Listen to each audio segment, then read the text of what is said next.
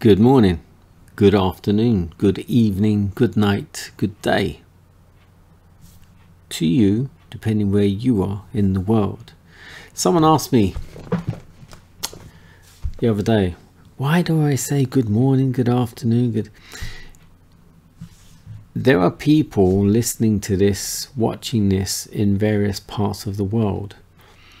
So when it's morning in the UK, here in London, it's night time in New York, and it's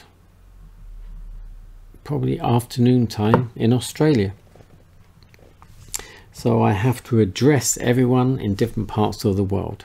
Also, someone might be watching this the next day after I've loaded it.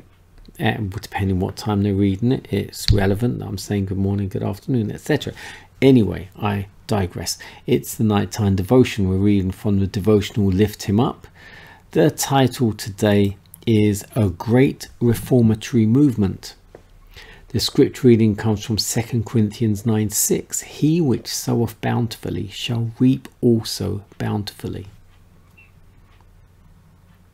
When we begin to comprehend what a sacrifice Christ made in order to save a perishing world, there will be seen a mighty wrestling to save souls. Oh, that all our churches might see and realize the infinite sacrifice of Christ. In visions of the night, representations passed before me of a great reformatory movement among God's people. Many were praising God. The sick were healed. Other miracles were wrought. A spirit of intercession was seen, even as was manifested before the great day of Pentecost. Hundreds, thousands were even visiting families and opening before them the Word of God. Hearts were convicted by the power of the Holy Spirit.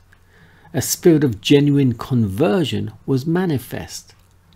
On every side, doors were thrown open to the proclamation of the truth. The world seemed to be lightened with the heavenly influence. Great blessings were received by the true and humble people of God. I heard voices of thanksgiving and praise. The judgments of God are in the earth, and under the influence of the Holy Spirit, we must give the message of warning that He has entrusted to us. We must give this message quickly, line upon line, precept upon precept. Men will soon be forced to great decisions, and it is our duty to see that they are given an opportunity to understand the truth, that they may take their stand intelligently on the right side. The Lord calls upon His people to labor earnestly and wisely while probation lingers.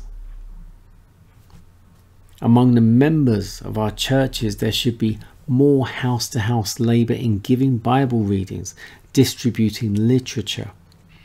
A Christian character can be symmetrically and completely formed only when the human agent regards it as a privilege to work disinterestedly in the proclamation of the truth and to sustain the cause of God with means. We must sow beside all waters, keeping our souls in the love of God, working while it is day and using the means the Lord has given to us to do whatever duty comes next. Whatever our hands find to do, we are to do with faithfulness. Whatever sacrifice we are called upon to make, we are to make it cheerfully. As we sow beside all waters, we shall realize that he which soweth bountifully shall reap also bountifully.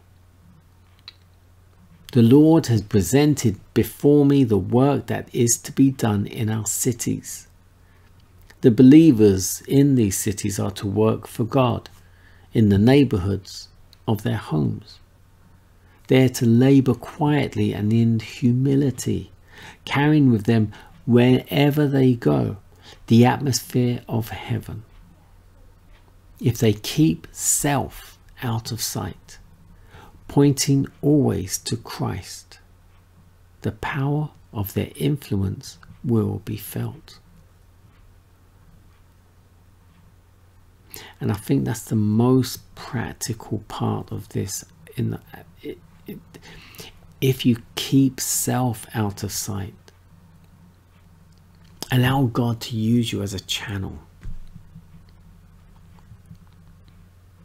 It's not about going there, getting angry and getting passionate and jumping up and down. And it's about being humble, being meek, and letting God just use you. His words flow through you. When you do that, everyone must listen, because it won't be you talking. It will be God speaking through you. I hope you understand that.